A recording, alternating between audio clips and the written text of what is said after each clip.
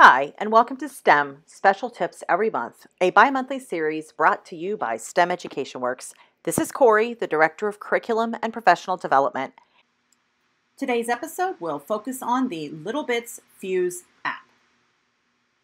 To get started in the Fuse classroom, you're going to go to classroom.littlebits.com/login.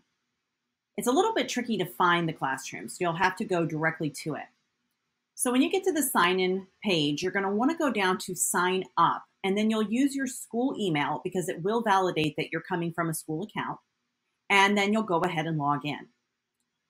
Once you get into the classroom, you're going to add your first class. So you'll start up here where it says add class name, and you'll go ahead and give it a name.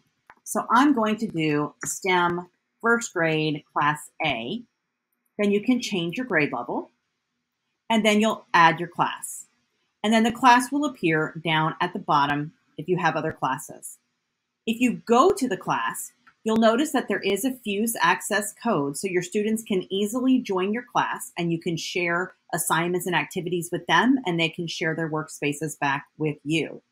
If you would need to remove a class, you can use this icon right here.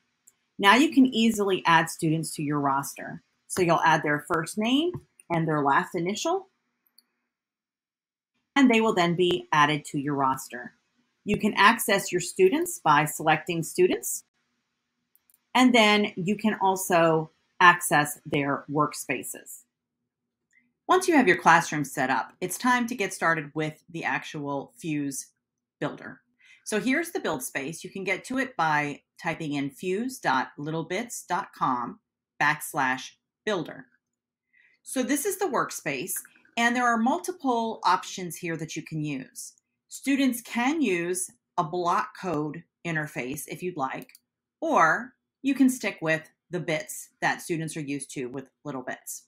So if you ever need help getting started, you can click this little getting started, and there's some tutorials in here for you.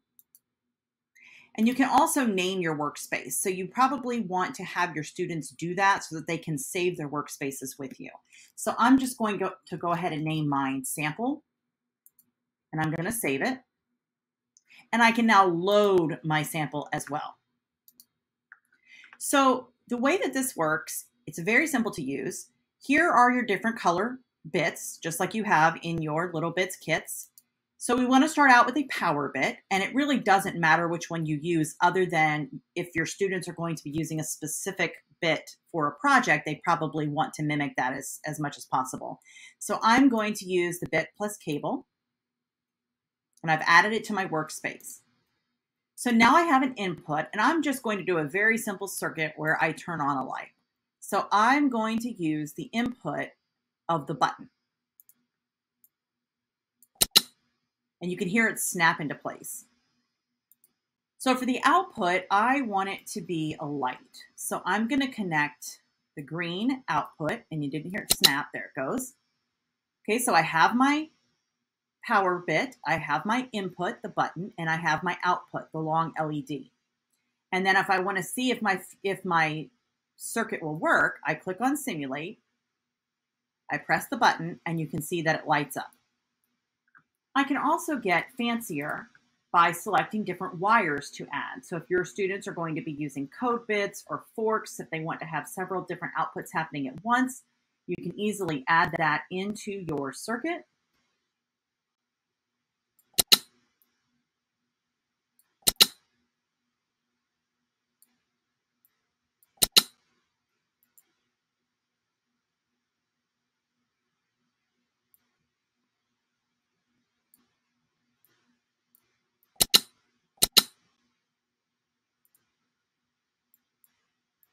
And now you have multiple things happening at one time using the orange wires. I'm using the fork here, and you can change the speed.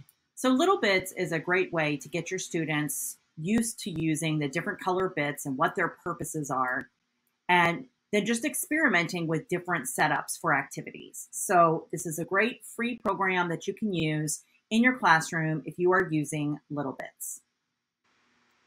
We hope you enjoyed our session today, learning all about littleBits Fuse.